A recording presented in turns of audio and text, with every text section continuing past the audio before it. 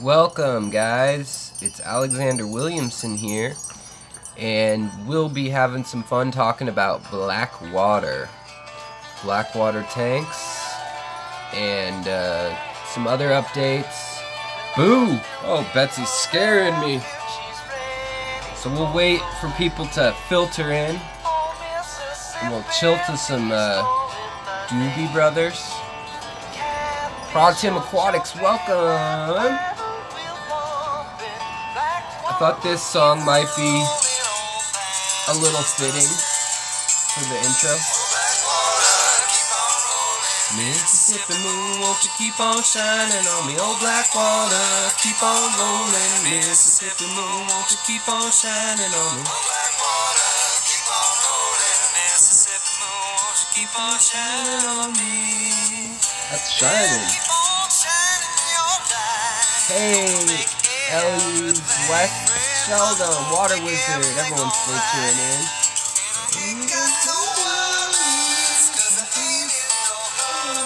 You're going to sleep. Oh, Artwork Aquatics is in India. Alright, well let's get down to business. Okay, so let's, how's everybody doing, by the way? As always, I'll start out my intro with happy Saturday as well, unless you're in like Kiribati or something where it's already Sunday. I just hopped over. I was on Waterbox channel watching his stream. So just like most live streams, if you have a question and you are alive, ask it. Other than that, I'll kind of be going over some Blackwater stuff, and the questions don't need to be related to Blackwater. Sunday morning here in New Zealand. Kiwi, welcome. The fish room. Good to have a Kiwi on board. I love New Zealand. I would live there if I could afford to move right now. But yes. So, Christchurch. Yeah, that city. Fun. So, let's get down to business, shall we? If you've been watching me recently, you know that I have recently acquired some Tatia catfish. So the Tatia catfish, they look like baby orcas. You've probably seen the video. And there's a little problem. It's not a problem, but there's a little hitch in owning them. So they were supposed to be ninja woodcats. And there's well-known species like honeycomb, and even the ninja now has been named. It's Tatia mosaica. And the Tatia species or family has 125 or so variables. Well, turns out the one that I got is not named yet, and that species it lives in a little more extreme conditions than I thought it did. Luckily, I had a viewer from Germany who has raised them. Not only has he raised them, he actually has bred them. Oddball Aquatics, Ted Judy, and a couple other folks, they've raised similar ones, the ninja ones, but apparently these guys, they have spikes, so they have spikes on their fin and on their dorsal fin and on their pectoral fins. And then they also don't have any white above like their belly. So their belly is white, but there's no white dots by their fins or anything. So with this info and they're so subtle. You have to be a fish nerd to figure it out. And luckily some fish nerds were watching that are all about catfish. And so they helped me figure that out. So I don't know where the supplier's getting them. HC Aqua, welcome. I just wanted to also note that these fish that I have are found in Venezuela. We don't really trade with Venezuela or Brazil right now for catfish or a lot of fish. And Water Wizard, hello. And so basically they came out on a smuggling route. So it's kind of just, I don't know, I find that really fascinating that like a fish that retails wholesale for 20 bucks. You know, the wholesaler's taking a huge risk and a lot of them die.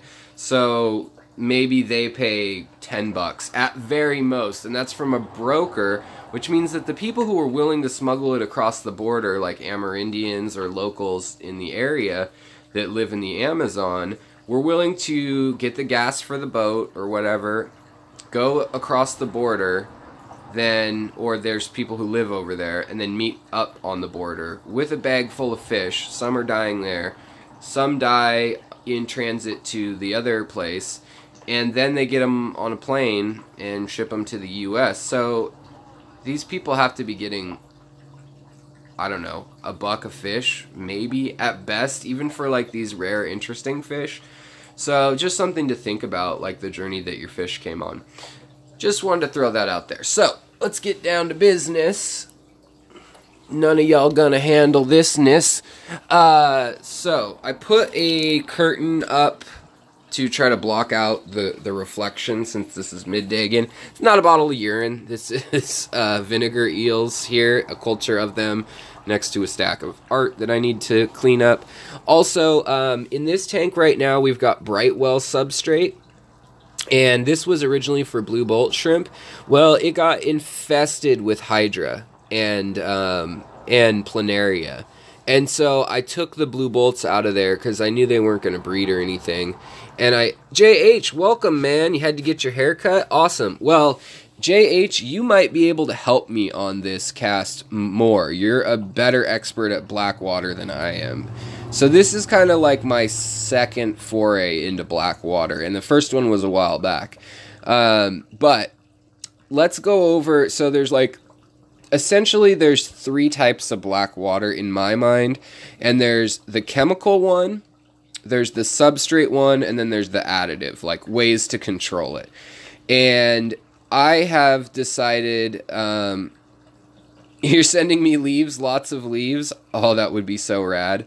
But yeah, so basically in this tank, it's all Brightwell. So that's clay and peat that has been compressed into little pellets, and it has some minerals and stuff, but it's kind of just like a carbon and basic inert source of a pH. And if you put this in your tank and you have neutral low TDS water when you put it in there, things will kind of settle out at around. Damien, welcome everybody, come on in. Yeah, I like this tank. Unfortunately, I moved it and now I'm got to disassemble it. I told my wife I wouldn't keep hoarding tanks. That's right. Oh, my wife wanted to chime in all of a sudden. Hi, honey, how are you? I'm good, how are you? I'm good. I'm just telling our friends online about how you love me and want me to have fish tanks. Sure, we'll go with that for now. Yeah, until the live cast's over. Are you leaving, honey? In about 10 minutes, 5 minutes. Okay, well, give me a kiss before you go. She's going to a soccer game, so. Love you. Love you, honey. All right, back to fish, guys. My true love. She heard that. Okay, so this tank, Brightwell substrate. This is great for shrimp and stuff. And this is essentially bringing down the acidity. Blackwater, let's define that. So Blackwater tends to have 3 things.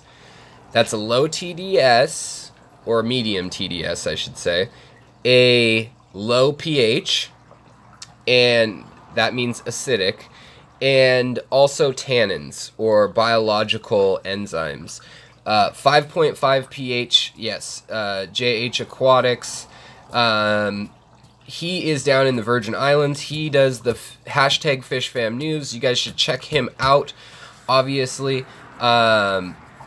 He does a great job of just kind of keeping up with stuff. Plus, he's been going on all these expeditions and stuff like that. So, hold on. My Amanos are breeding and my upside-down cat is ravenous. What do I do without... So, do you have a brackish tank? Is that what I'm understanding?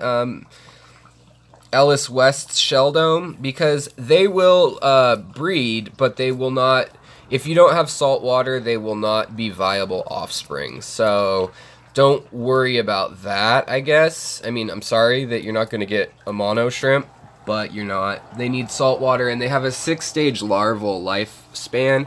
So they come out as these little microscopic squiggly worms that are teeny tiny, and then they turn into like little tadpoles, and then another stage. You can look it up. They're considered a lower level breeder of of the shrimp and world.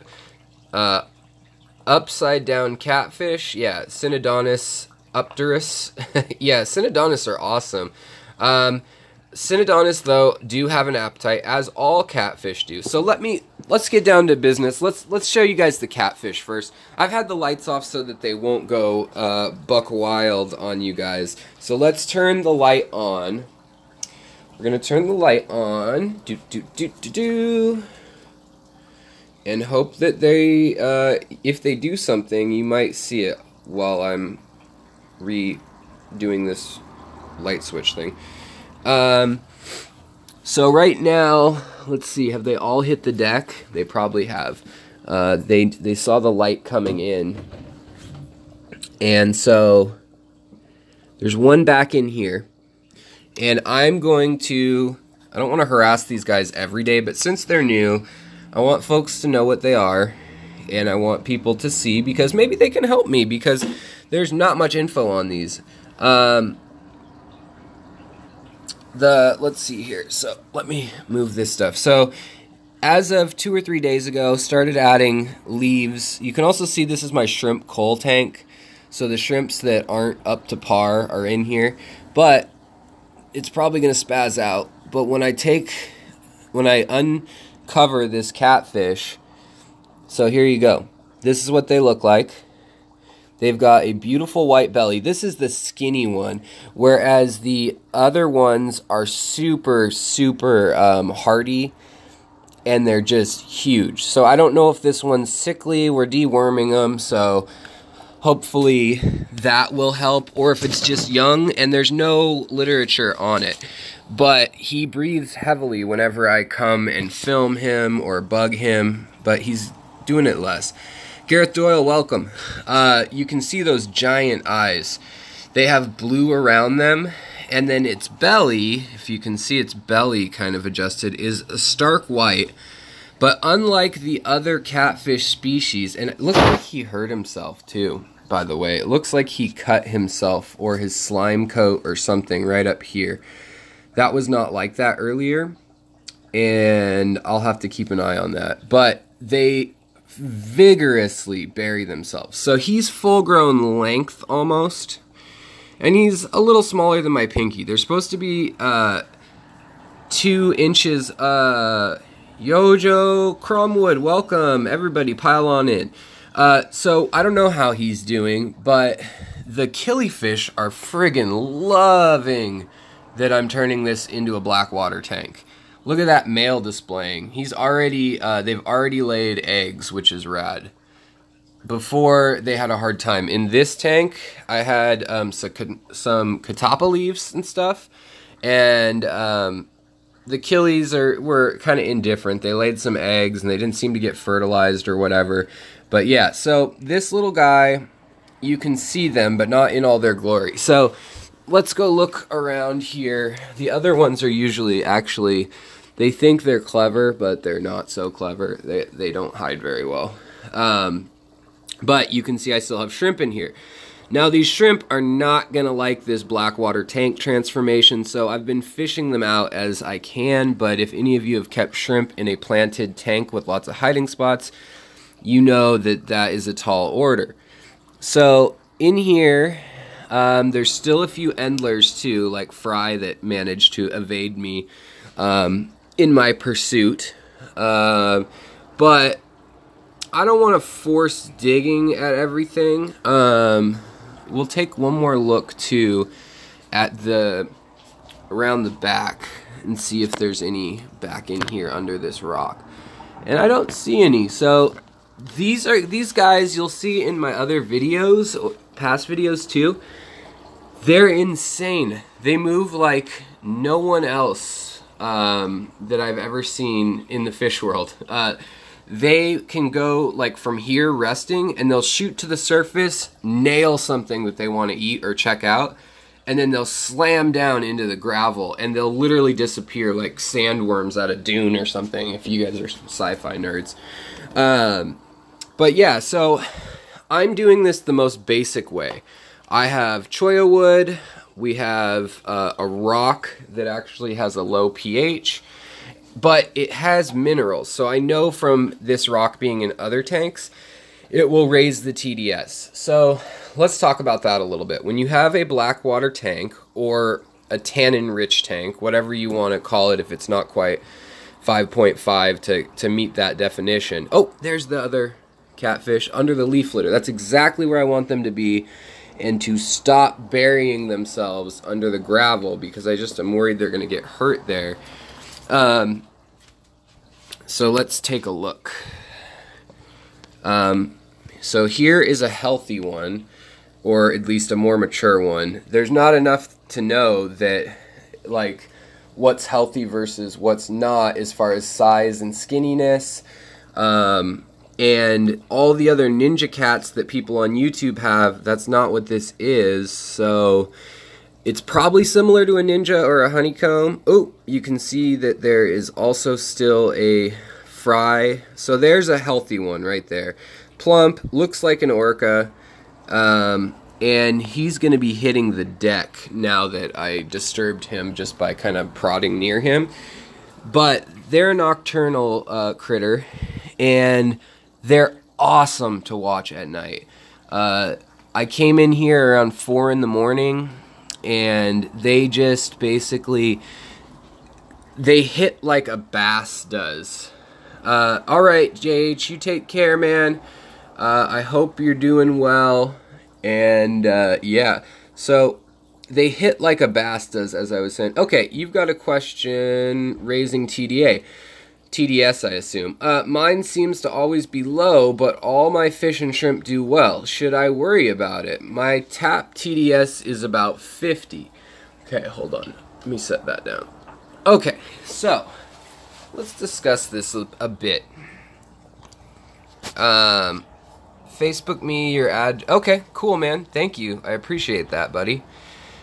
Should I worry about it? Your TDS is 50 and your water is mineral rich. Well, okay, so of that 50, are you trying to say that in that amount, that 50 TDS, that a lot of that is minerals rather than something useless, like, well, not useless, but something like carbon or inert material? Is that what you're trying to say? Because basically with TDS, in my water it comes out as 28. Now chlorine is part of that, as well as trace elements of copper and iron, and that seems to be all that's in Seattle water where I live.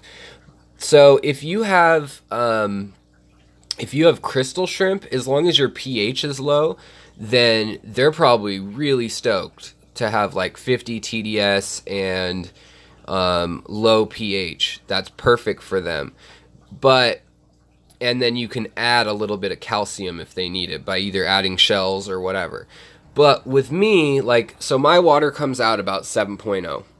So in this tank, I've put a tub of that Brightwell substrate, which is clay and peat moss, essentially, into little pellets. Now, those little pellets will bring the pH down, and they'll release a little bit of mineral. But things like EcoComplete, even rocks and wood, release more minerals.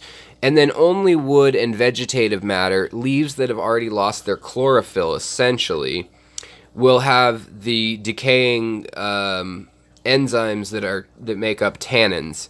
Tannins are also found in wine and other things, but we're talking the brown, heavy, hardcore tannins that come out like tea. Tea has it also. I don't recommend putting tea in your tank because tea has been selected by folks for a long time for lots of other reasons, like that it tastes strong or whatever. I just wanted to point out that it looks like maybe one of my crystals, let's take a look, might finally be buried. I don't know. That or she got hurt. But I think she's buried. So that's exciting. I keep the temperature down on this tank. Whoa, they're going spastic. They are quick today. Come on. Here we go. Yeah, come to the front. Let us check you out. Yep, she's buried. Woohoo! So the gold bee has eggs. So that's the first Caridina in this batch from Flip that's pregnant. It took a month, but we've got a gold bee that is pregnant. and is carrying. So yay. But let's get back to if you have Neocaridina shrimp, which is what I'm guessing you have. Let me read this. There's another comment now. Priscilla Art, I got yellow goldenbacks in that 20, but they seem fine, molting and everything. Just wondered if I should buffer it, or if it ain't broke, don't fix it. If they look fine, then don't worry about it, honestly. Their shells, if they start dying, I mean, that's a clear sign. But if their shells, if when they molt, they get stuck, that's a sign that maybe they don't have enough calcium to build a proper exoskeleton.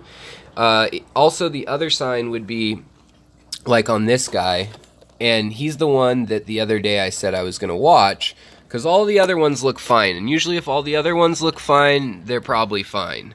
But this cherry shrimp has a white line going on, so he either needs to be shedding and stretching in the little bent position where they look like a lowercase letter N, or like flexing and trying to crack out of that shell. Now, if he can't do that, a lot of times there'll be a line, and you'll see where they failed to molt. They will continue to grow in that body without enough room, and they will die. And that's a bummer. But the line on top is not a sign, especially, so here's a gold line from LR Bretz. Now, you may be wondering, why the heck does he have gold line shrimp and a jade shrimp and a cherry shrimp and caridina shrimp together? Well, my little secret here is I accommodate for the caridina at their high end. So like 6.8 with a TDS of like 100. And then I don't worry so much about the KH and GH other than what I'm observing. So I've found that through food, I can get them a lot of calcium and things like that. Or at least that's where I'm assuming they're getting it. Now, I have put a teeny bit of crushed coral in here, which raised the TDS. But knowing that it's crushed coral, it's the right kind of TDS. Because you could have a TDS of 600 and still keep your caridina if, in theory, it was TDS that doesn't matter. Now, usually, it's a calcium carbonate combination. And that is something that does matter and can kill caridina shrimp. It can be too strong. Their eggs won't hatch. They won't open. But yeah, crystal shrimp are kind of the next step. What I do is I take my pregnant ones, and these are my 2 shrimp tanks. So in here, I've got the truest line of blue shrimp they won from Lucas Bretz in the world. Madfish Diva, welcome. Yeah, I don't... Hold on. Oh, I see where the glare was coming from. Weird. It was a bucket thing that I have to put fish in. But yeah, so in this tank here, it's doing well. It's such a fertile tank. If you look closely, there are quite a few snails. There was just like a explosion, which means I'm overfeeding them a little bit. But I'm not worried about that because I can handle the snails as long as I'm not seeing planaria, which are little worms, or hydra. That is not the end of the world that I overfed the tank. You just need to clean it out after they're done eating. Also, you can see I've got a jade shrimp female in here. She is buried, and that's the reason why she's in here. She has babies coming. So does the yellow. She has babies coming. And see, that's that stretch. So usually they should stretch before they have their babies, and then they once they stretch, then they'll become buried. It's usually a sign. But this yellow is very egg laden, and so what I do is for the last 2 weeks of their pregnancy of having eggs, I'll throw them in here. The babies will grow up. You guys have heard this spiel probably before if you watch my channel, but the babies, like, here's some cherry reds. Here's a perfect example. That is a King Kong, a black King Kong, and essentially it's stretching, and you see its growth plates, that kind of clear spot or white spot on its back. It's trying to crack those open, and it'll pull its head out through this spot right here. and then it'll climb out of its shell. So this one's probably almost ready to go, like in a day or two. And you see how it's kind of cleaning and pulling at itself. So that is a good sign that you have enough calcium if they can successfully molt. Now, the other thing is leave the molts in. So here you can see there's a molt. The other thing, if you're breeding shrimp, leave your dead snail shells in. That's some calcium. Watch the TDS. If it gets too high, then you can worry about it. But if your shrimp, especially Neocaridina, if they're not having a problem, then don't worry about it, because Neocaridina have become so adaptable that, I mean, the red cherries specifically are almost bulletproof as far as shrimp go. I've had them left out overnight in a bucket of substrate when it's like 40 degrees, and somehow a couple survived. Like they were in the, the gravel that got scooped out when I thought the tank was empty. And I go and see in the morning there's like a little, puddle spot. How do you breed mountain minnows? Oh, it's interesting you ask. So, I know I was going to talk about Blackwater, but we're going to go on a side tour, a side thing. Yeah, I built a 3,000 liter pond this weekend, and I am trying to, hold on, I'm reading these questions. Stop. These questions need to be live. There we go. Hey, I built 3,000 liter pond this weekend, going to try to keep some shrimp in it too. Yeah, I mean, I'd recommend that. Give it a shot. Try cherry shrimp first. If you have a heater, I mean, that might not hurt. If it's an outdoor pond, but really, I've seen the shrimp overnight be okay. And then, so right here, you asked about breeding minnows and small fish. So I just recently, I swapped out this little tank, don't look at the junk, and the CO2 and the fans and the extra lights. Gotta bounce, Priscilla MKR. All right, you have a great Memorial Day. Take care. So I just built this over the last week, and I've got CPDs, but this might as well be tetras, any tiny fish. And I've sectioned off a 20 breeder into a 10-gallon section, a 4, and a 6. It's not the best craftsmanship, but it does. It will do. It does, it will do. So essentially, under here, I've taken knitting mesh, plastic needlepoint mesh, and under here, everything falls down, and there's just a PVC pipe cap ends that were 50 cents a piece at the hardware store. And basically, they will lay eggs. It's interesting. Right there, we might have some eggs already. What? That is so weird. I can't wipe this off the glass. It's like drops of water, but on the inside. I don't know. I'll have to check out what the heck is going on. Sorry. But in any case, so there's a grate separating. So any eggs that are laid up in the water, when they try to lay it on this wispy stuff, it'll fall down.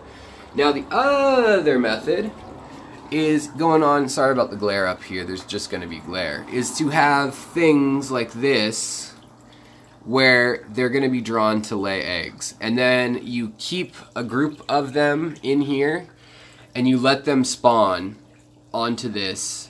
And then you pull the adults out every 3 or 4 days and hope they don't eat too many of the eggs they laid. So that's another way. Then the other way, I kind of did all 3 to play with it. So there's a grate here for eggs and a very teeny gap. So it's just to kind of catch the eggs, and then the fry will be so teeny they'll swim through that grate. So I still will have to get the adults out of there. But up here is a pen for the adults. And here I have some fry that are just raised up that are similar to this fry, but a different strain and generation from a different set of parents. So I separated them. But this is all running off of, this is a real cheap way to do it.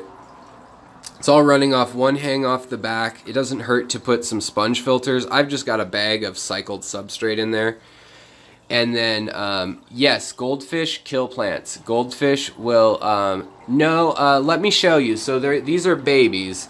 Let me run upstairs and show you the the minnows that are pregnant, and they lay a ton of eggs. If you put them in a pond, just make sure you have enough, or a Rubbermaid tub or whatever, like a 50-gallon tub.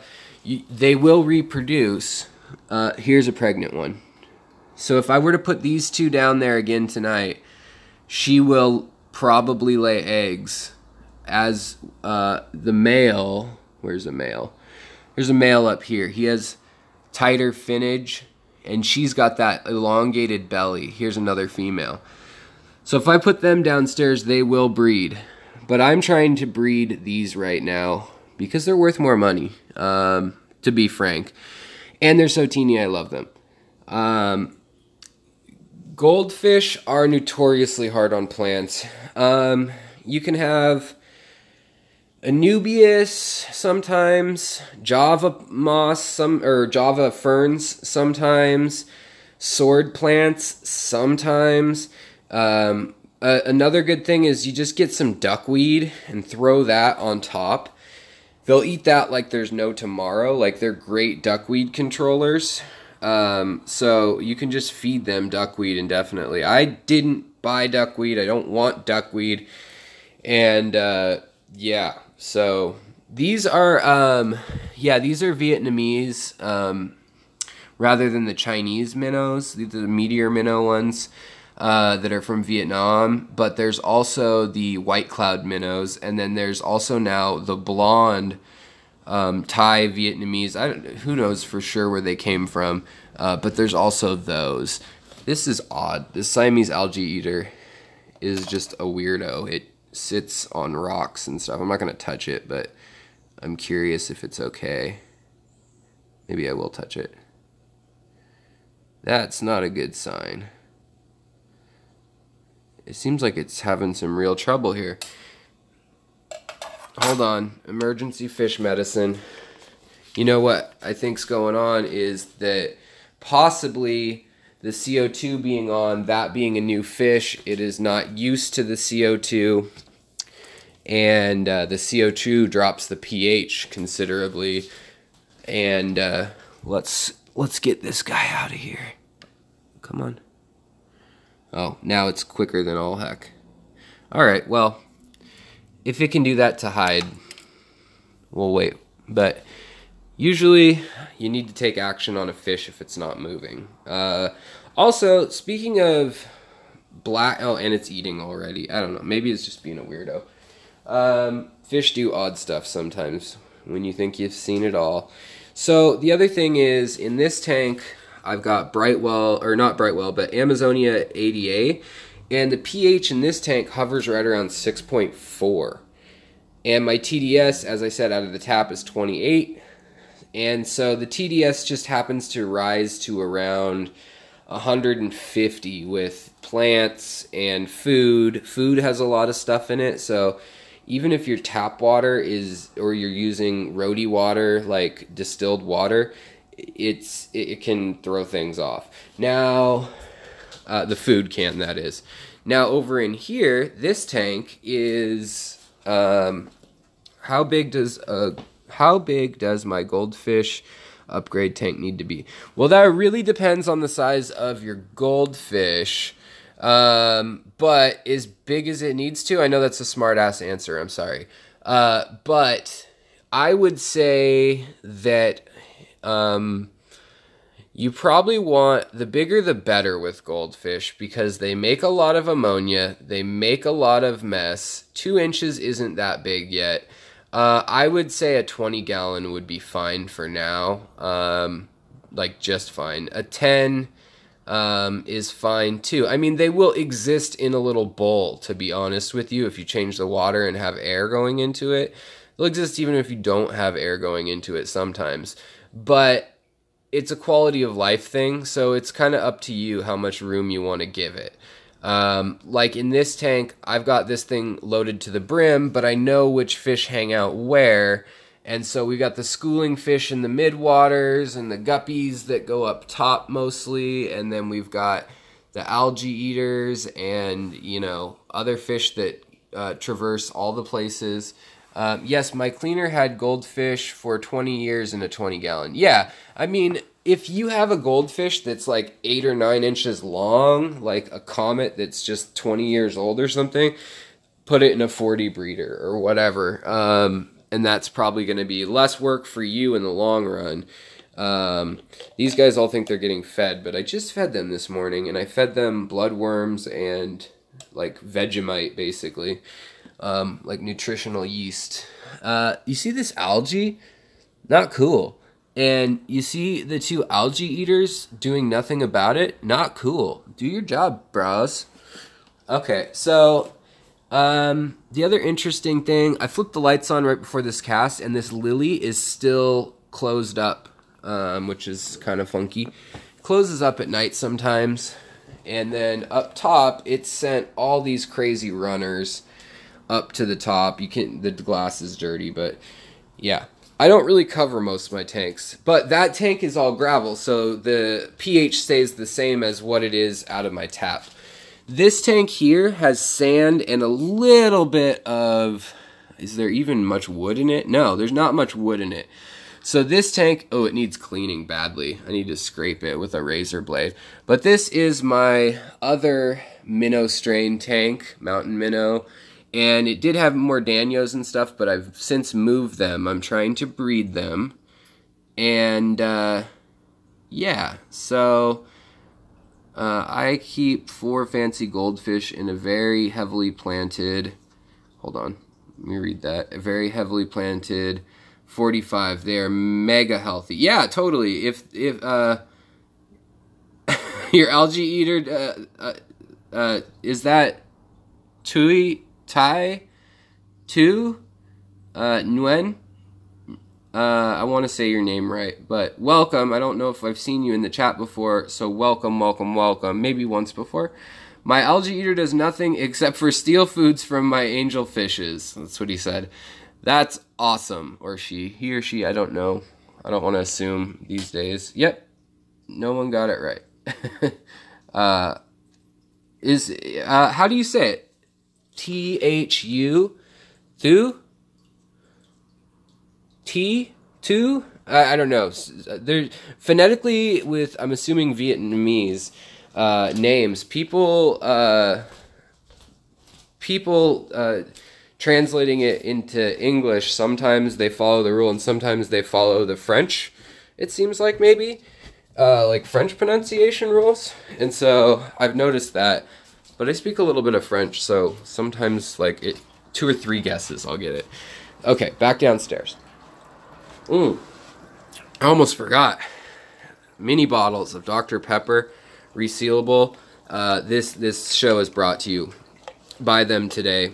They're not paying me, but they should be. No one's paying me. Except my loyal Patreons. Thank you, guys. You sweethearts. You kings of New England, if anybody gets that reference. Another thing I was going to say, this tank has a lower pH, 6.5. Boom, coconut and wood. Just those in the tank lowered the pH. But to really get Blackwater tank going, what you want, you can see stuff's even growing on the sides in a matter of 2 or 3 days of me doing this. I just got the catfish, 3 or 4 days ago now. And, I've put 6 huge Catopoli almond leaves, which you can get online. They're cheap. They're 50 cents to $1 a piece. Put those in there, and I've let them just marinate. But then I did a big water change like a dummy and threw out half the good water of the tannins. But that... Whew, I thought I lost you guys. I had to run upstairs. Whenever I get to the weekend... Everyone in the neighborhood is using the, boom, Daryl Moore, thank you. So,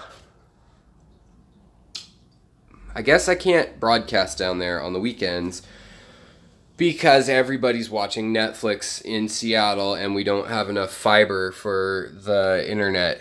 Actually, maybe this is good news, but if you look out here, you see that wrapping? That's actually fiber optic spiraling around the line. And so they just laid 4 more lines of T3 for the whole area. So hopefully that'll help. I'm kind of a cheapskate, and so let's sit down for a minute. Not make Betsy dizzy. So I'm kind of a cheapskate, and basically I pay for the medium internet. Like, we have fiber here, but problem is when you live in a city with 4 million people in the metro area, it's all great to have fiber, but if everybody's on it, it's still slow. So they're finally kind of upgrading it. But before, you could pay 3 times as much, and it didn't guarantee your use of anything. Man, I need to shave. I'm turning into a grizzly bear. But yeah, so let's finish that little talk I was on, a little tangent, and then we'll do some more questions. But pardon the internet interruption. Interruptions are my middle name. I can't stop, like, whatever, the ADD of my brain. When I see something in a tank, I'm like, you guys gotta see that too. This is rad. So thanks for bearing with me through this. But basically, the Blackwater tank, you can buy additives. I've seen, like, Kent, the fish company, like, they have an additive. There's one called Amazon Rain, another one called Liquid Black. There's another one called, like, Black Extract. And I have never used additives. The problem with additives is you have to add them every time you do a water change.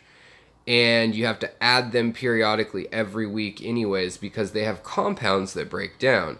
Now, for me, what I want to get a hold of some Malaysian driftwood, some sphagnum moss, or peat moss, like bog moss, or duff, whatever you want to call it. It's compressed life.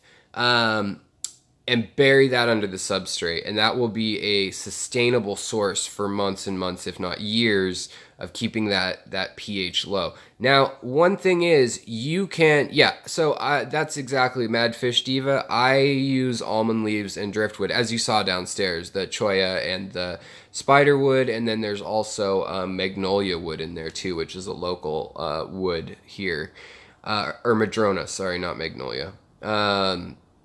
That washes up on our beaches, but it's got a nice red auburn kind of color in there if you saw it. And then that stone is actually, it has some calcium in it. So the calcium, your KH and your GH, but mostly your KH, that is called a buffer. And so that allows when the pH changes, so sometimes your pH out of your tap water might be higher. In the summer here, our pH is higher because there's dead leaves and things in the reservoir that have stuck up. Teresa Cookie, hello, welcome. In the winter here and spring into the early summer, it's all snowmelt, rain, and there's nothing in it. Nothing. And so we'll get a TDS, which isn't high at all, but like of 40 parts per million in the later summer. And so at that time, I always make sure that my tanks are buffered, which is basically putting something, whether it's wood or having some calcium in there in the form of shells. You can even use eggshells. Like I've said this before, but make an omelet, take the shells, throw them in boiling water, and then crush them a little bit, not like into powder, but crush them, throw them in the back of your hang on the back filter if you have one, or in a filter bag. And then that will get bacteria colonizing on it and a biofilm. And it's not like that actually breaks down. There's little pieces of eggshell that your fish are eating. Although sometimes they might do that because of the membrane on the inside of the egg. They do kind of like that, certain fish. But really the bacteria is what is absorbing that calcium. And then the fish, the shrimp up through the food chain kind of thing, take care of that.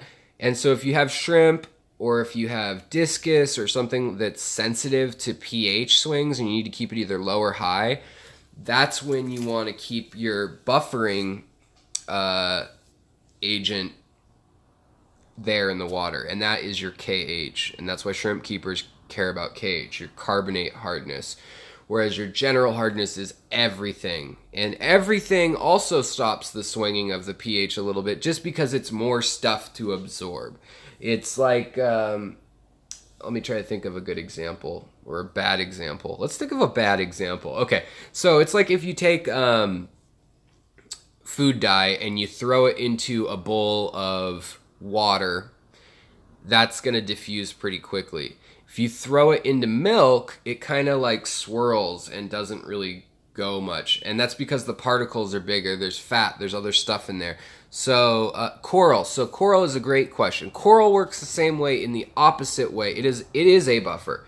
But coral, thanks Fishroom. I appreciate you appreciating me. So we can all be appreciatees. So coral, similar to eggshells or cuttlefish, cuttlebone, which is pure calcium on the inside of them. It's kind of like their only rigid structure other than their beak. And birds chew on that. You can get it at pet stores. But yeah, so you can use that. You can use snail shells from your existing snails when they die and things like that. You can just leave them in there. Another great way of telling if your KH and GH are too low, specifically your KH, if you're in a region where it's low or you have a water purifier or a roadie machine, is you can take your ram's horn snails, and if they have clear spots and they aren't colored up and like they're translucent or white, you know for sure they do not have enough calcium, and that's a bad health sign for them actually. So I use that as my indicator. I have ram's horn snails pretty much in every tank. Yeah, almost every tank. And I use them as my indicator species. It's good to have an indicator species for everything. Shrimp are another good one if they're turning... YouTube crashed. What? Is it still... Am I here? Are we here? YouTube has had some crazy problems lately. They said they were going to monetize my channel in February. Nothing yet. They said that they were going to let me have mods. Like, they were going to, like, we're still going through things, but we're going to reopen the mod thing for certain accounts that were made at certain times. And, that didn't happen. And then now they're, like, deleting channels, and they're, like, last night it said that I was verified with 100,000, 100,000, it said I was verified with 100,000 subscribers on Bob Steenfat's feed, which was just funny. He's like, congratulations, Alex, with 2,000 followers or whatever. So they're doing some major testing right now, or like something, and Bentley Pasco, who I did the fish room tour of, he works for Microsoft, so he has a big insight to all this. And basically, he said they're doing testing, and they have decided to do it while it's still running, and they try it on areas like fish, knitting tutorials, I don't know, whatever. Stuff that's like not rap and Kim Kardashian and top 5, you'll never guess who married who. Like the stuff that gets a million plays, they don't mess with that spectrum. They go under like the categories that are less watched. And they do the tweaks live there and then see what happens. Like, oh, shoot, it crashed. Who cares? Some fish nerds went down or whatever. That's what I was told. I don't know if that's true. YouTube, I love you. Don't crash me, please.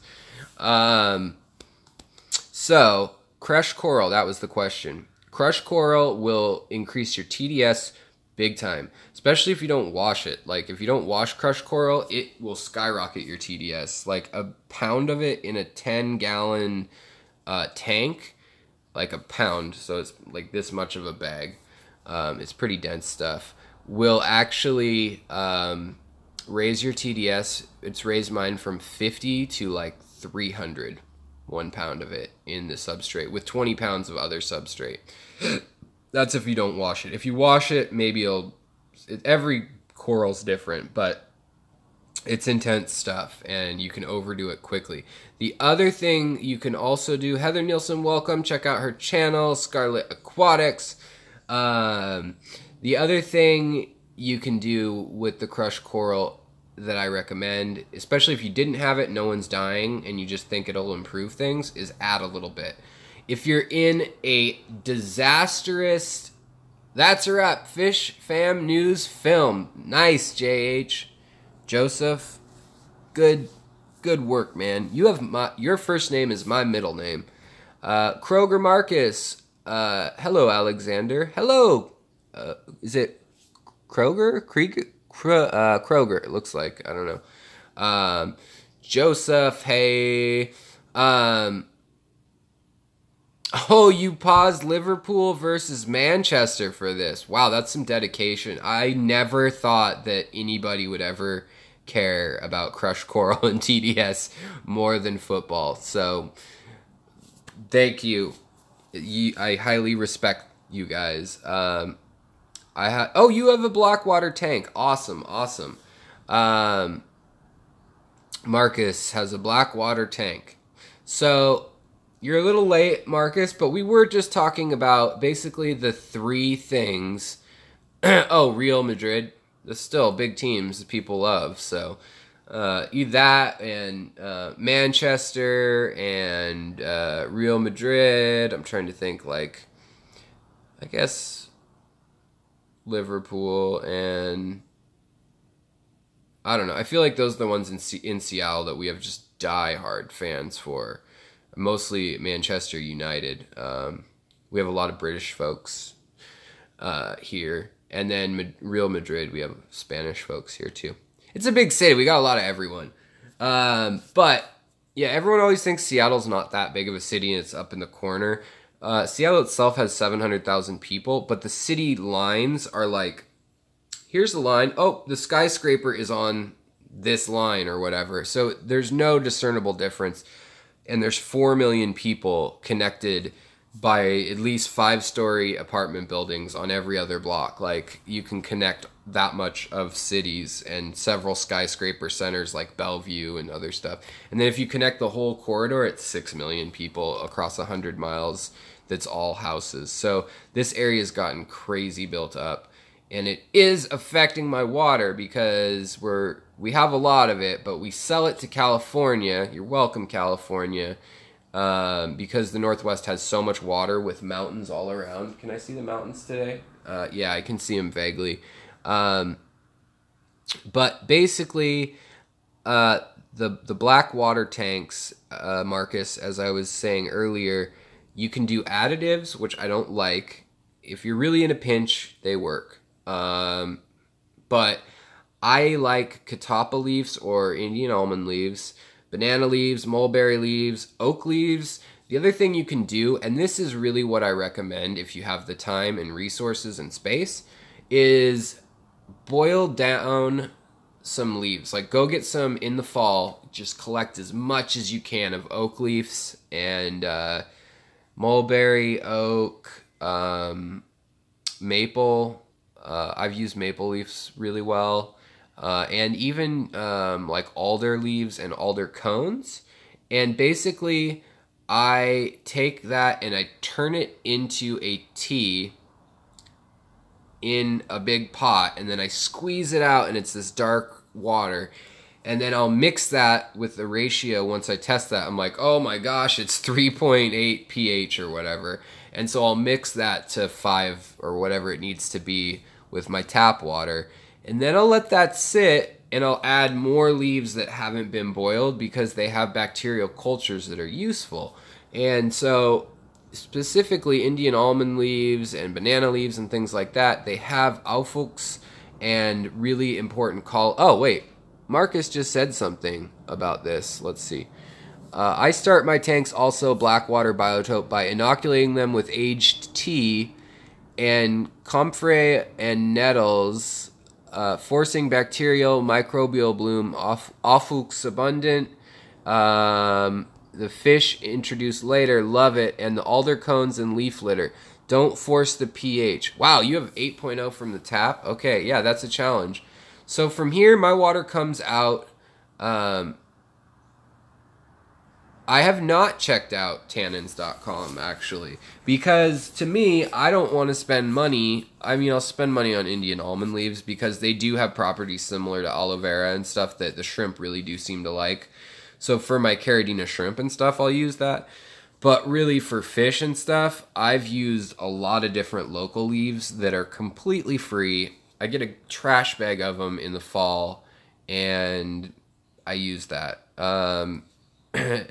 I did something interesting a couple years ago. I used poppy straw, like edible, like eating poppies that are also, from a garden. A lady had done yard waste, but it makes a really yellow tea kind of thing, kind of a green to a yellow. And I was curious if that would work, like the poppy straw. And it knocked all my fish out. And so now I have a jar. Well, I don't anymore, actually. Let me correct that. I put it in a jar, and I use that instead of clove oil because the alkaloids from the poppies would knock out the fish like anesthetic. To a human, it wouldn't have done much. It was the straw. It wasn't the sap. You make opium a different way, but same plant, and it worked really well there. I will have to check out Tannin's website, that Tannin website, tannins.com. Is that what you said? Tannins.com. But yeah, so there's that way. The other thing, yeah, man, drunk driver totaled my girlfriend's parked car at 2:30 a.m. Oh, man, I'm sorry, Joseph. Girlfriend's car. My wife's car got rear-ended with her in it like 4 weeks ago now, and she's got whiplash and concussion problem where her memory's messed up. But they said she'll be fine. But yeah, that sucks. I'm just really happy that nobody got hurt because it could be bad. All about tannins. Wait for my website, Joseph says from JH Aquatics. By the way, check out JH Aquatics and the Fish Family News. He does a really good job. He puts his heart and soul into it. He's a hardworking dude, and I have seen an improvement. No offense, not that you weren't bad or you were bad, but you weren't. But like watching your channel grow and your enthusiasm and like your dedication, like, has been really fun. And like, I hope that my channel's doing the same thing because I didn't know what the heck I was doing 6 months ago when I was toying with this. January's when I really launched the channel. I am still working on history videos. I promise you, I'm doing research. I'm going to do country by country videos too, where we go like Suriname. What kind of fish are from there? What are the problems facing the fish there? Yada yada.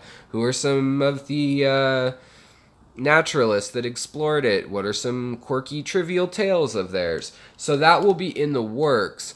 But when my channel's not monetized, and I keep whining about this, boo-hoo, it's harder to find those because they don't get views. I can't get super chats or anything like that. And so they're not making money. They're not getting a cut off anything I'm doing. And so they show my videos for a week or two, and sometimes they'll catch some traction. But then after that, they go kind of the back of the queue, and even searching for them, a lot of times they don't pop up. If you type in the exact name, you're going to get something with like, Lil Wayne says Black Lives Matter at the Waterfront Hotel. And instead of like Blackwater Biotope, and then it'll just ignore the Biotope because that had so many more hits.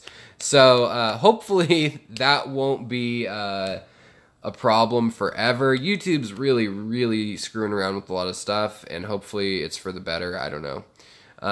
But in the meantime, y'all are important to me. Thank you for sticking with me. If you want to support me, I don't have any funding. I'm basically an artist. I do art, graphic design. I'm going to show you guys some fish art coming up soon. But, and I do commissions and stuff like that. But this channel is made possible by you guys and by me being broke because I love the fish. But I'd do that without you guys, no offense. So YouTube's tripping. That's right. Let's bring back that hashtag. So, yeah, those catfish, you don't want to drop down the pH. And let me say this too. A lot of species in blackwater biotopes can survive just fine at like 6.5 or 7. Like neutral is like their cutoff. but to get them to breed and to show their full colors, you need to drop it down to like 5.5 or 6. And then certain species like this one, the breeder in Germany that somebody had me talk with, he took it to 3.8. I'm like, I'm going to have to put these catfish in my car battery acid. I'm just going to pry the top off my car battery and put the catfish in it overnight since they're nocturnal anyways. And then I'll have babies maybe coming out my tailpipe. I don't know. But it's pretty crazy. 3.8 is insane low. It's like more than a Coca-Cola. It's like citric acid or something almost. So I'm up for the challenge though. I'm going to try to breed these things. But I also want to kind of get maybe some angelfish, paradise fish, licorice gourami, something like that I can keep in that tank with them that's a little bigger because they're eating endlers like nothing. I'll come back in the morning and the adult endlers are gone, not the fry. And the shrimp, they eat them, and the Tatia catfish eat the shrimp, and they just leave the head. Like, they know that the head's gross or something. Like, people think the head's gross, too. And they just eat it. So, I am working by first putting leaves in and driftwood. The driftwood was already in there. This should take the pH from around 7.2 where it was at. Today, it's down to 6.5. And that's 2 or 3 day process. I moved everything out. Those catfish are probably freaking out because they've been in a bunch of different water, flying smuggled out of Venezuela into Colombia, up to LA, then to Seattle on planes and boats and things like that. You do need to worry about crashes with real low pH. Basically, your beneficial bacteria under about 6 or 5.5 starts to go haywire if it was raised in the other colonies. I have a video called Aufwuchs that talk about how biofilms and stuff work, and basically they establish colonies with thousands or hundreds or dozens, depends on the situation, of little fungal, bacterial, protist, and planktonic at like parts of it, and some are photosynthetic, some are living off iron, some are living off tannins, and they all work together in tandem, and those are unique little ecosystems on every surface. Bye later. Bye. I hope 2 is right. Thanks for joining. And so you need to watch that and allow it to cultivate. Allow those inoculations of what lives in lower pH to work in there. And like, you can't have just a sponge filter while that's going on. Or you can, but it's risky. So I've got a sponge filter, an air stone, plants, and that's the other thing. Plants don't do well in super acidic water. They'll do okay at like 6, but lower than that, it is rough, because like I've seen like Bacopa do okay. I've seen floating plants and lilies do okay, like pond plants, basically like wetlands, marshy plants do okay. Also like reed grasses, cypress hellfry. If you get that as a submerged plant, it won't grow well from what I've noticed. But if you put it in a Blackwater tank after it's immersed, so it's not in its water state, those roots will still grow okay in that, I've noticed. They'll kind of turn yellow and stuff, but it still gives some habitat for the fish. That sphagnum moss is still alive. You can throw that in. That's kind of cool looking stuff too. It looks like tiny stargrass all in a big mossy mat.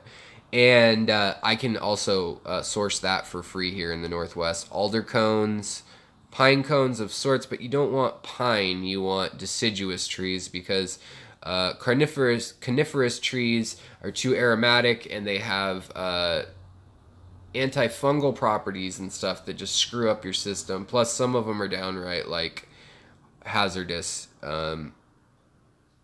to everything. But yeah, so that's kind of... Does anybody have any questions on anything else before I duck out of here? I got a soccer game to watch of my own in my hometown, the Sounders. Nothing like Europe's teams, but they rival like LA Galaxy. Like, we beat them half the time. You know, whatever. Seattle's become a really hardcore football soccer town.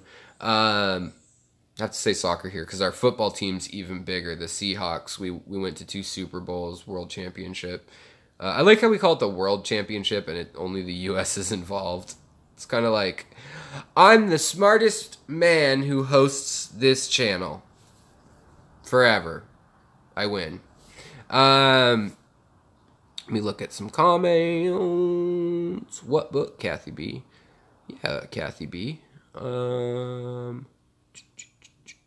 But I'm determined, especially when someone's like, no one's bred that. I'm determined to do it. And then I found out, okay, one German guy's bred that. And I'm like, well, he's German, so they're way ahead of us. It still counts if I can figure it out. So I would love to figure out how to breed this fish, because the information online is wrong. The Ninja Catfish info says they move in quick-moving streams, 6.5 to 7.0, water's fine. It's probably fine. I mean, they came in that water. But they were sluggish and only tweaked out when you kind of poked them.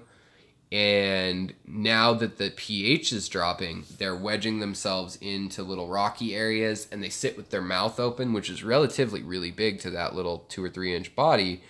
And they must have little bony plates. I haven't gotten bit or anything yet, but they're quick enough that they could turn around and bam, get you whatever. They are good. I did not have good internet and or YouTube crashed, it sounds like, but rewatch this playlist or this live stream and it will have I filmed them, but I'm not going to rip them out of their little hiding spots again right now today. I'll give them some bloodworms at like 4 in the morning, and I try to film it, but the flashlight scares them even. So I'm going to try to get it on film somehow, maybe just get them used to it. And eventually, hopefully, that'll happen. Also, I just need to get the parasites out of their system. But I think I'm going to add it in the comments after I post this. It'll probably take 20 minutes to upload or whatever. But in the comments, I want you to know Aquatic Arts, where I got a lot of my plants, and my green jade shrimp that you saw in this cast. They are offering 10% off to anyone on my channel who uses the code, which is Secret Shrimp, all in caps, number 10. And that's all one thing. And then Flip Aquatics, who has all the Caridina shrimp that I have, I bought them from them, and they gave me a good credit. The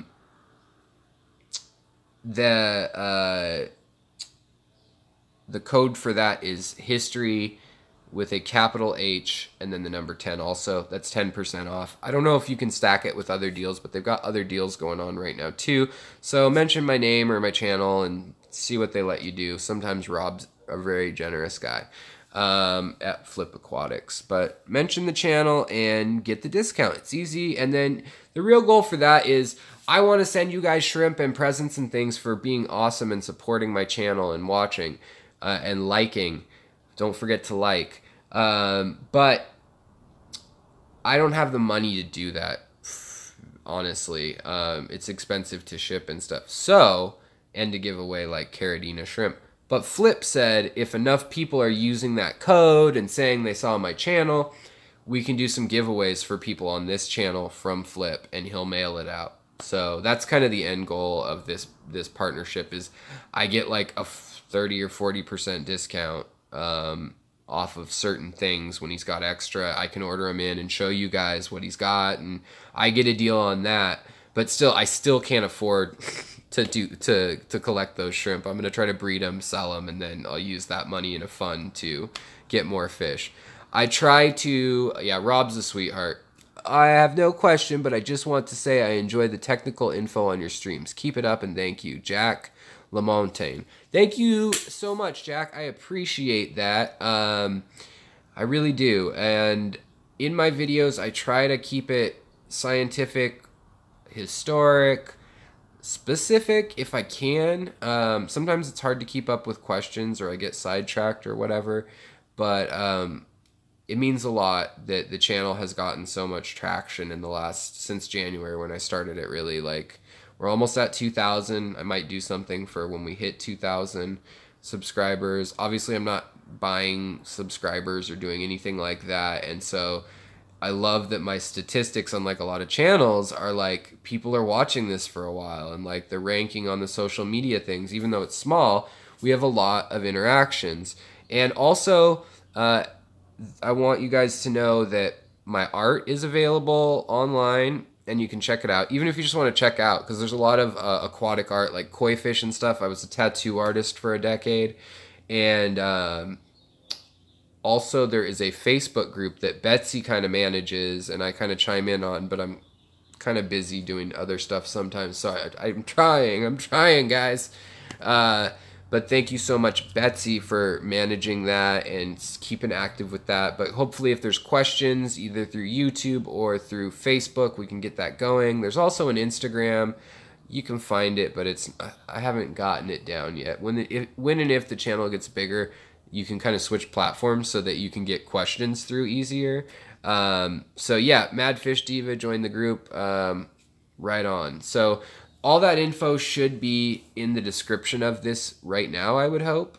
And yeah, the Facebook group has the same name as the channel. Facebook group is becoming...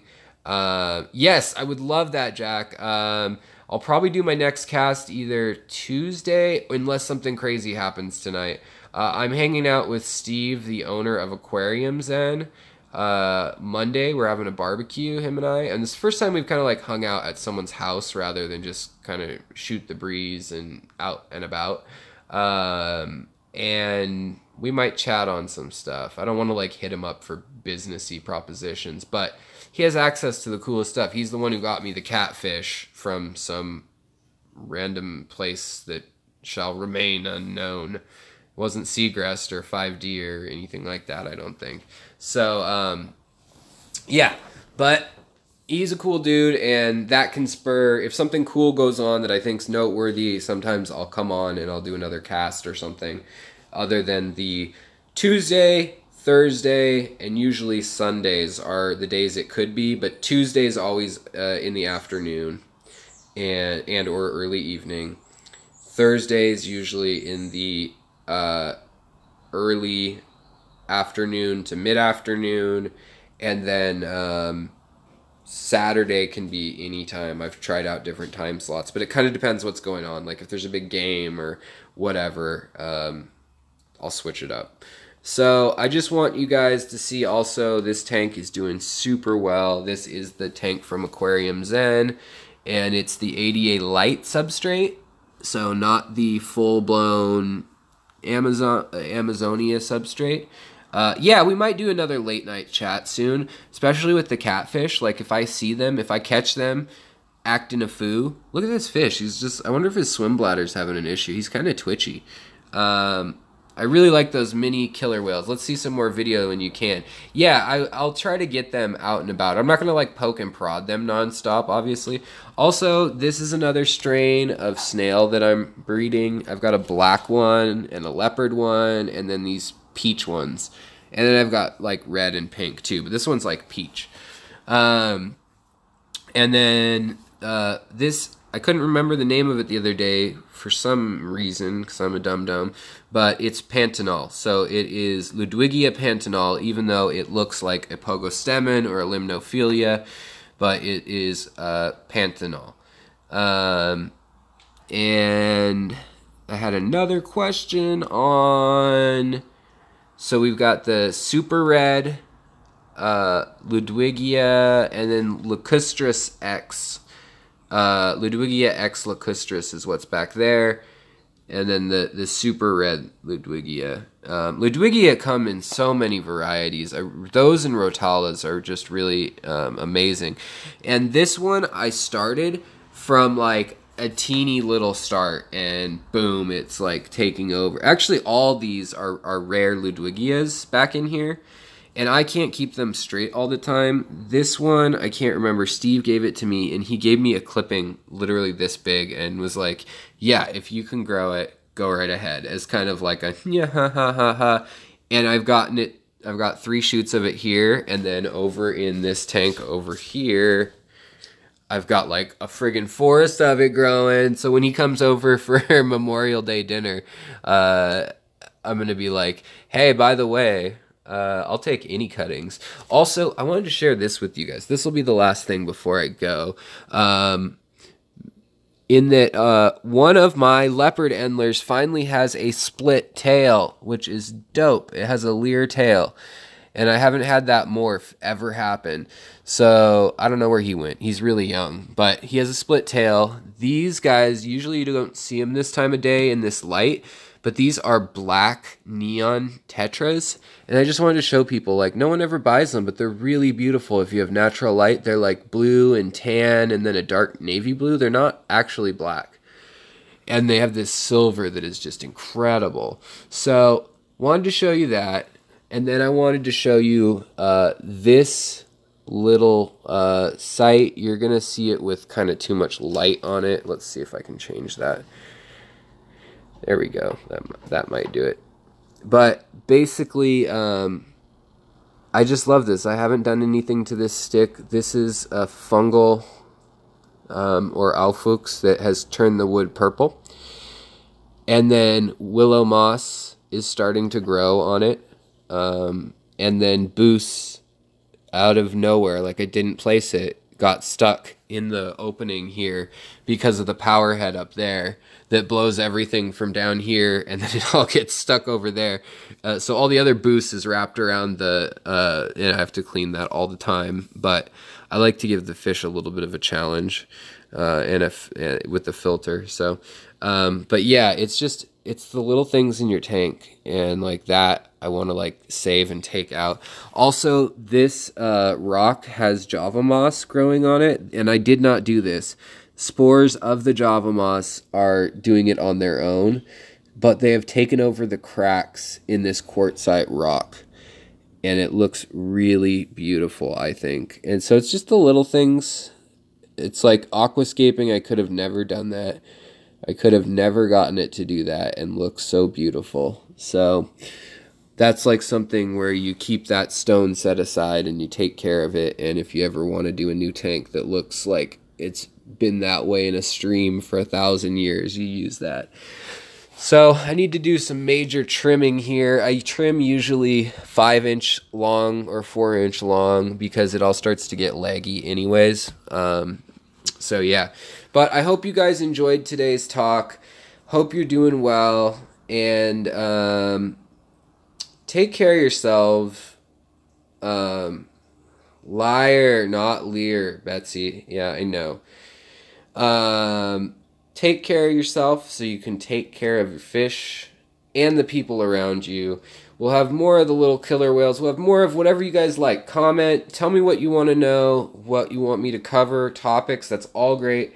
In the Facebook group, we really have a community where people are sharing things with each other, and I don't need to be there. Like, I want to, and I like to be there, but you guys kick butt. Like, you just do. So have a great weekend, you guys.